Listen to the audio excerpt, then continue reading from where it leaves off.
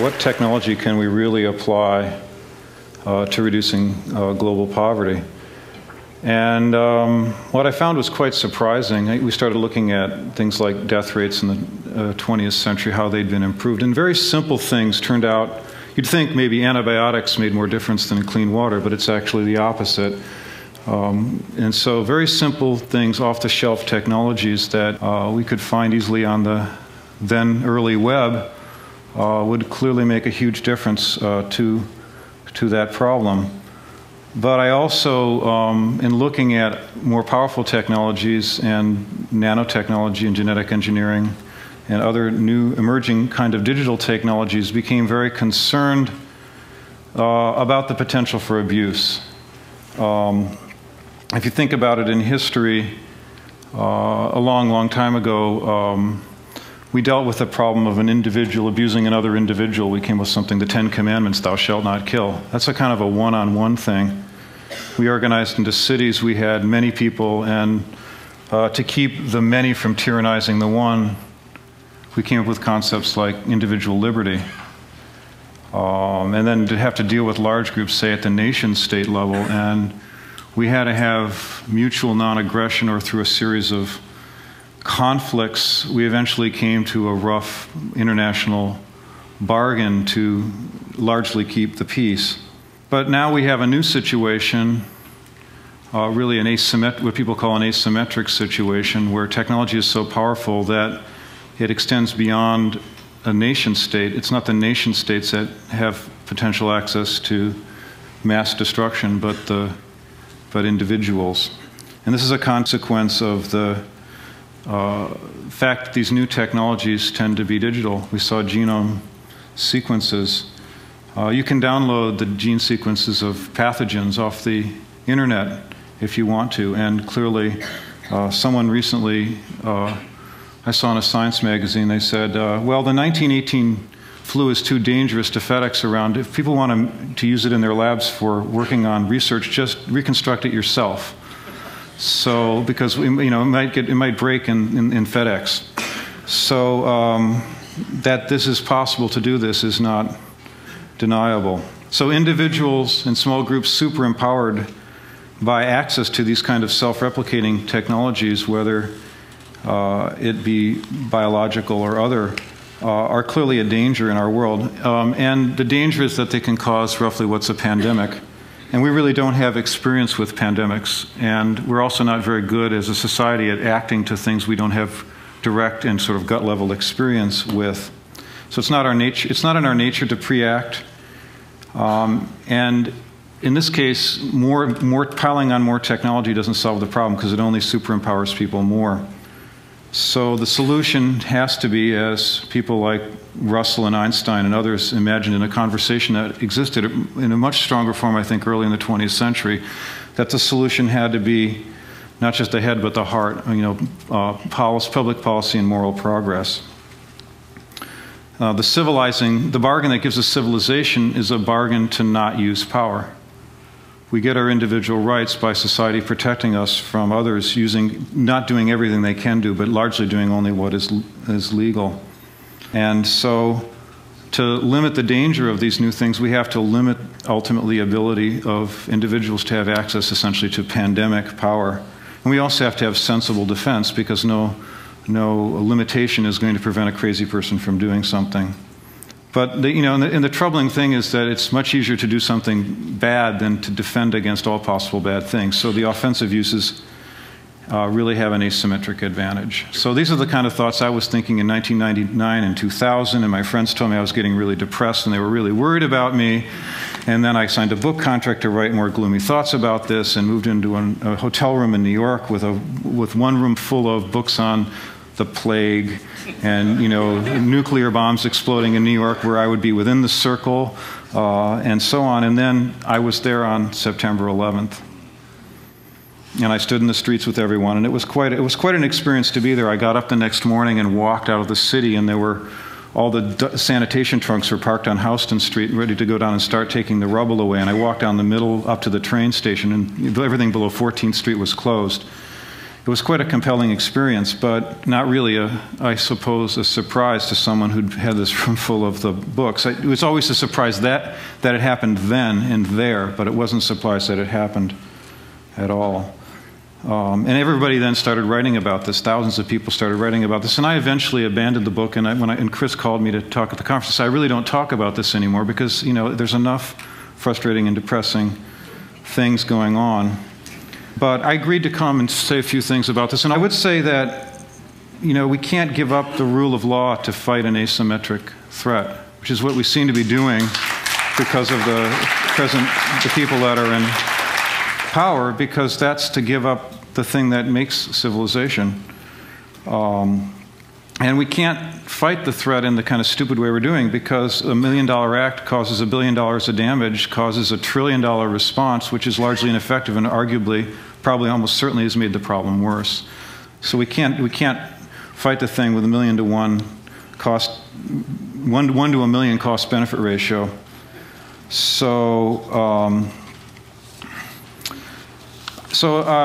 after giving up on the book, and I had the great honor to be able to join Kleiner Perkins about a year ago and to work through venture capital on the innovator side and to try to find some innovations that could address what I saw as some of these big problems. Things where, you know, a factor of 10 difference can make a factor of 1,000 difference in the outcome.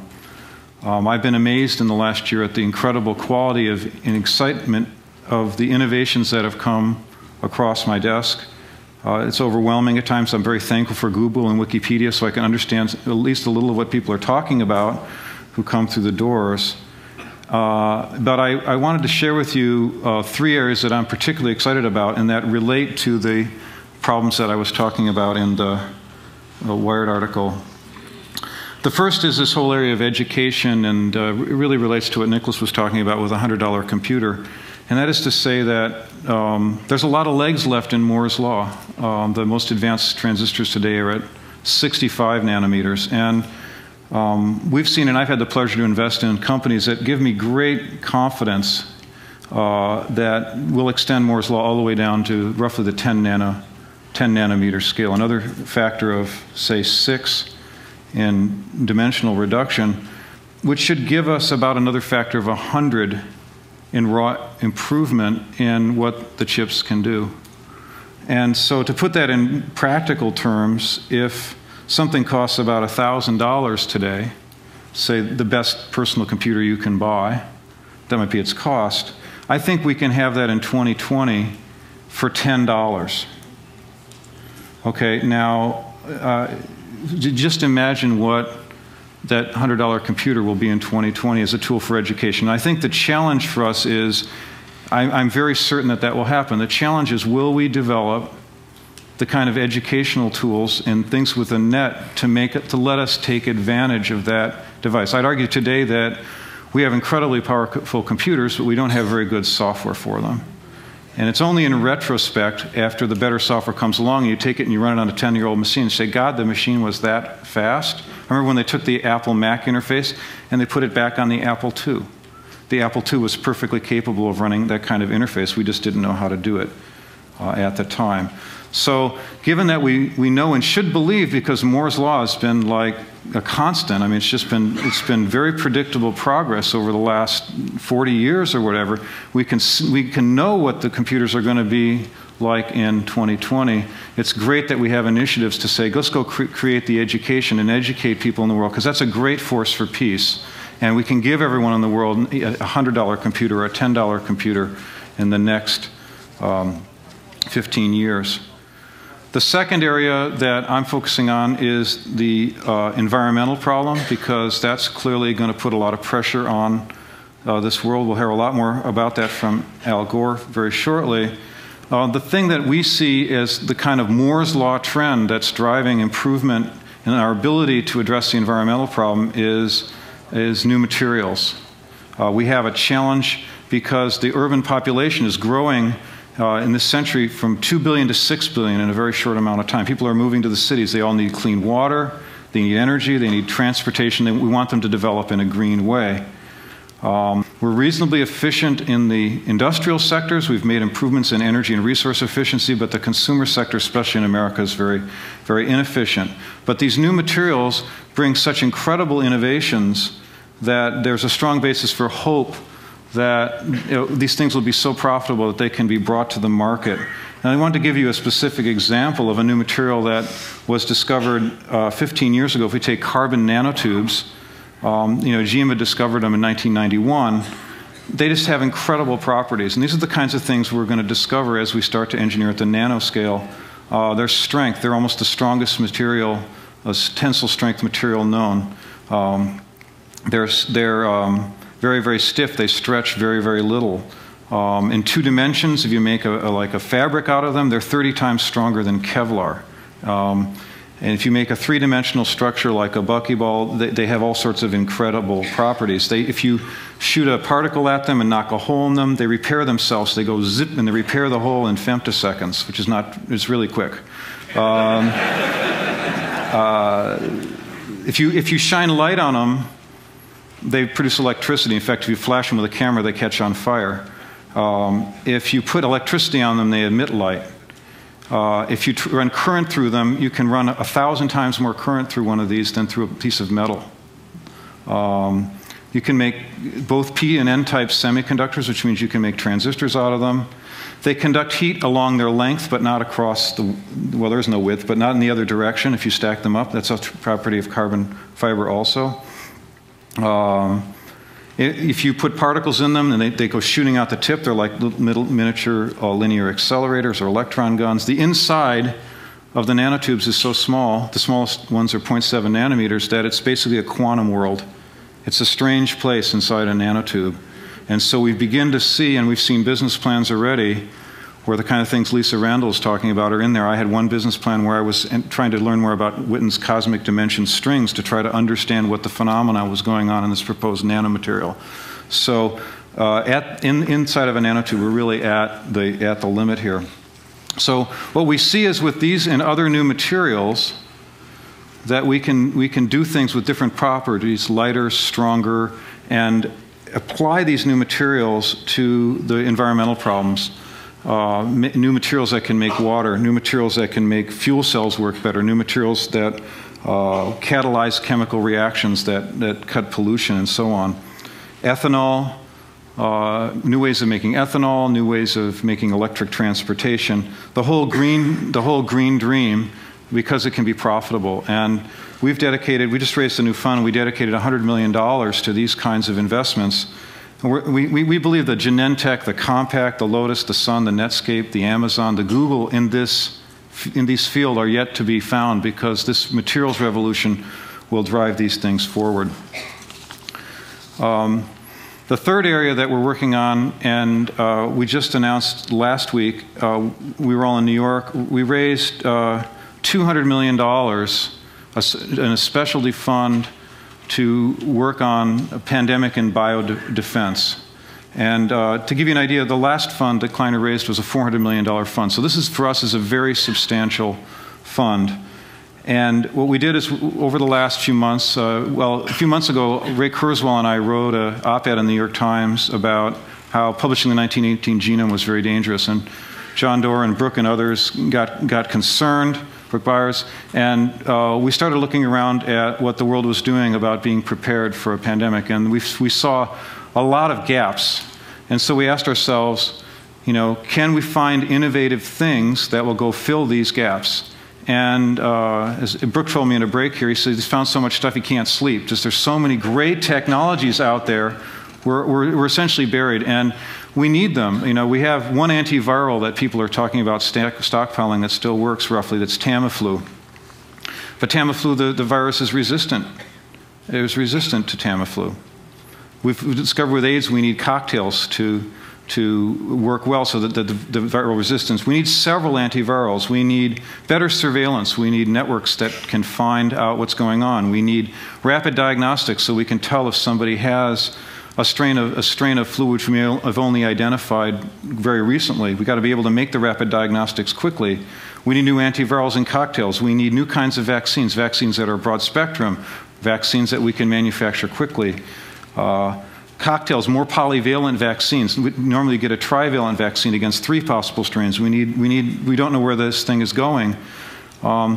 We believe that if we could fill these 10 gaps, we have a chance to help really reduce the risk of a pandemic. And the difference between a normal flu season and a pandemic is about a factor of 1,000 in deaths and certainly enormous economic impact.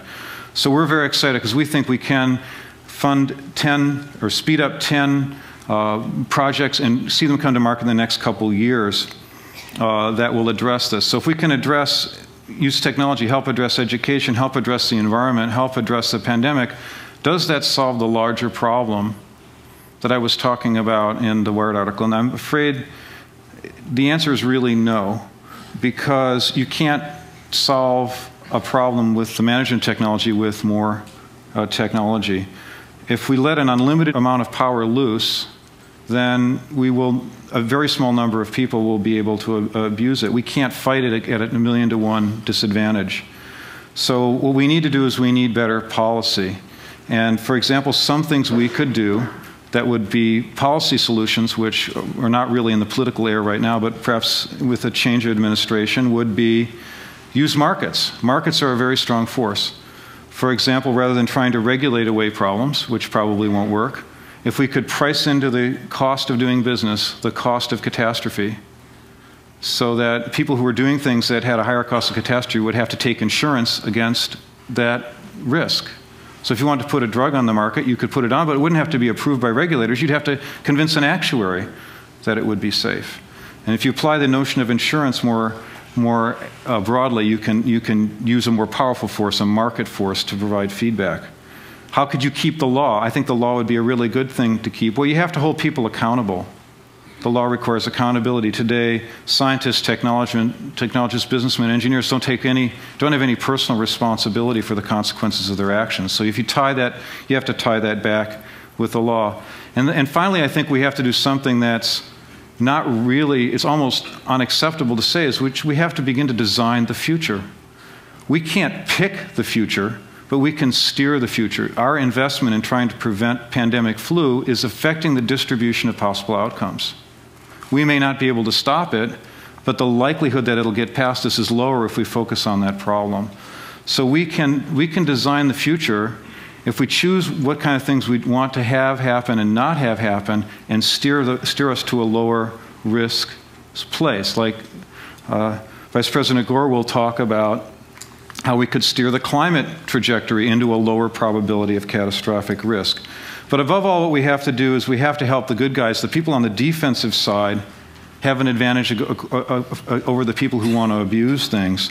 And what we have to do that is we have to limit access to certain information. And growing up as we have and holding very high the value of free speech, this is a hard thing for us to accept, for all of us to accept. It's especially hard for the scientists to accept who still remember, Galileo essentially locked up and who are still fighting this battle against the church. But that's the price of having a civilization. The price of retaining the rule of law is to limit the access to the great and kind of unbridled power. Thank you.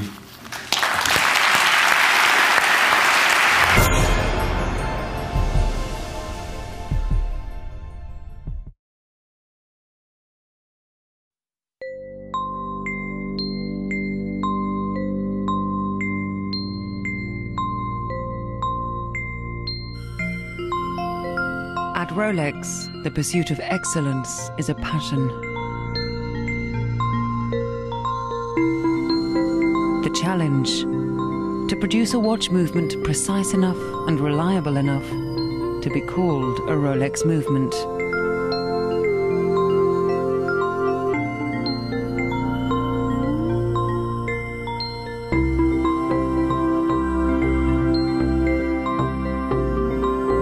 After years of research and design, involving dozens of engineers, scientists, and watchmakers, the result was revolutionary.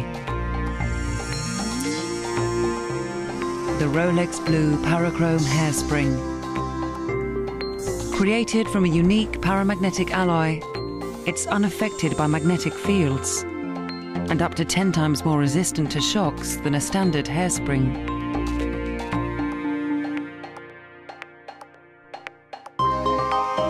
The blue Parachrome hairspring, an exclusive Rolex technology, 100% conceived, patented, and produced by Rolex.